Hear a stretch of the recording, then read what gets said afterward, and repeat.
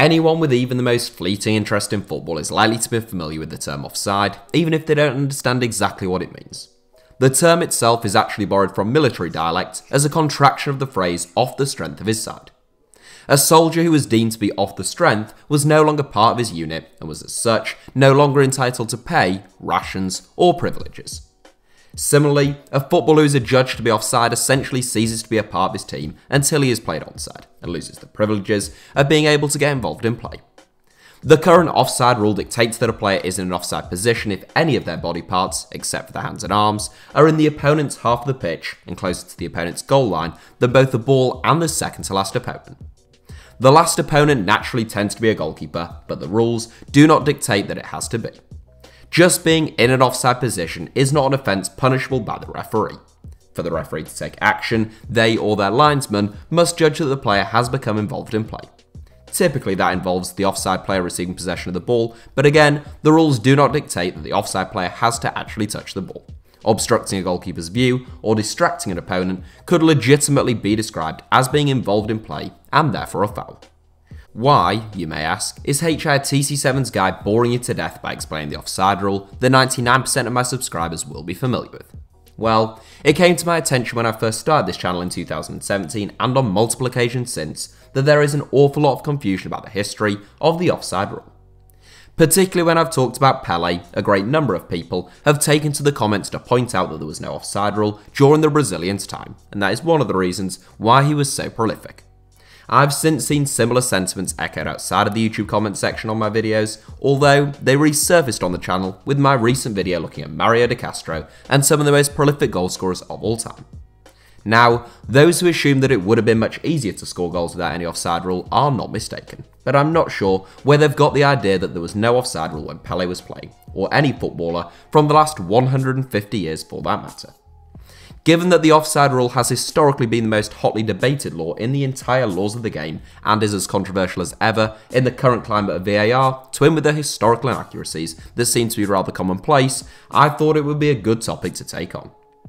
Given that Pelé retired in 1977, I'm not sure when some people think the offside rule came into force, presumably sometime in the 1980s, 90s or 2000s.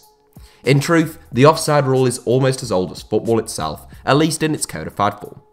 At the very oldest, we can trace football back in its current form to the early to mid 1800s, where it began to spring up alongside rugby in a number of well-to-do fee-paying schools in the United Kingdom.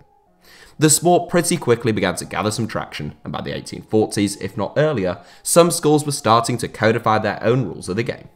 The 1847 Eton rules are among the earliest known examples, and even they included an offside rule, although the term offside doesn't appear to have yet been in use. Eton used the arguably more apt and certainly more charming term of sneaking to describe a player who was in an offside position, and a player would be judged to be sneaking if only 3 or less than 3 opposition players were between him and the goal. That was 173 years ago, and although the number of players required to render a player offside has changed, that is very similar to the modern offside rule. The first Cambridge rules were drafted in 1848 and rewritten in 1856 in an attempt to create a more universal set of rules for all schools and universities to follow. The Cambridge rules were much stricter than the Eton rules, stating that if the ball had travelled from the direction of a player's own goal, they may not touch it until the other side have kicked it again. The Sheffield rules of 1855 were next, and they included no offside rule at all. As a result, teams deployed what were known as kick-throughs, simply players who spent the entire game in front of the opposition goal, waiting for the opportunity to score an easy tap-in. That is a role still common in playground football, and has since been renamed with terms such as goal hanging and Gary Lineker. In 1863, the Football Association formed and attempted to create a universal, inarguable set of rules, which they named the laws of the game. To give some perspective to the formative years that football was in at this time, it's worth noting that the rugby school rules still allow players to pick up and carry the ball, although opponents were then allowed to kick the shins of the player carrying the ball in a practice known as hacking. Hacking naturally died out when carrying the ball was removed from the game, although a handful of players such as Pepe and Carl Henry apparently never got the memo. Anyhow, when the Football Association were confronted with the difficult decision of offsides, they opted to follow the stricter Cambridge rules. The initial laws of the game stated that, when a player has kicked the ball, anyone of the same side who is nearest to the opponent's goal line is out of play and may not touch the ball himself, nor in any way whatsoever prevent any other player from doing so. The only exception to this rule was in the case of goal kicks, in which the ball could be kicked forward and players could then receive possession. For anyone struggling to understand this concept, which is very different to the current offside rule, in essence, you could only pass the ball sideways or backwards. So, in other words, it was a bit like watching Eric Dyer. Joking aside, football essentially employed the same offside rule as rugby in the FA's initial 1863 laws of the game. This would have an enormous impact on football's pivotal early years, even once the rule changed. It put a huge emphasis on individualism and dribbling, since that was the only way to get your team up the pitch. This style of play would prevail for more than a decade, up until the Scots pioneered a passing style of play that proved effective against the individual brilliance of the England team in the 1870s. When England first played Scotland in 1872, England played a 1-1-8 formation. Meanwhile, the more pass-orientated Scots went with the more conservative 2-2-6 formation. Despite there being 14 forwards on the pitch in total, the game ended in a 0-0 draw. In the 1860s and 70s, no rule was more frequently debated between clubs than the offside rule. In the 1860s, Sheffield rules went from having no offsides to deciding that there must be one member of the defending team between a forward and the opponent's goal, which is essentially the system which is in place now. 2 to 3 years after the laws of the game were first published in 1863, the FA amended them to include the Cambridge offside clause, stating that there must be more than 3 opposition players between the attacker and the goal, and later that there must be at least 3 opposition players between the attacker and the goal. It was clear to most people that unlike rugby, football was a sport which needed forward passes and increased fluidity in terms of the way in which teams moved the ball.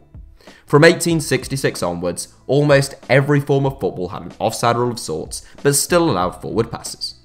Wanderers in England centre forward Charles W. Alcock, the man who masterminded the FA Cup, was the first player to be caught offside in an official fixture in March 1866 in a clash between the FA and Sheffield. In 1873, the rules stated that a player could only be ruled offside at the moment of kicking the ball, but in 1903, the Council of the Football Association said that it was a breach of law when a player in an offside position causes play to be affected. However, that rule wasn't really clarified up until 1924, by which time an international board had been formed, and they wrote clearly that if a player who is in an offside position advances towards an opponent or the ball and in doing so causes the play to be affected, he should be penalised for interfering with play. It's worth noting that it was only in 1891 that umpires were removed from football and replaced by on-field referees and linesmen.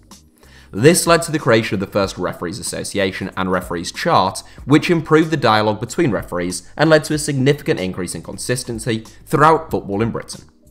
Other significant landmarks include corner kicks becoming exempt from the offside rule in the 1881-82 season, offsides becoming limited to only the opposition's half of the pitch in 1907, and throw-ins becoming exempt from offsides in 1921.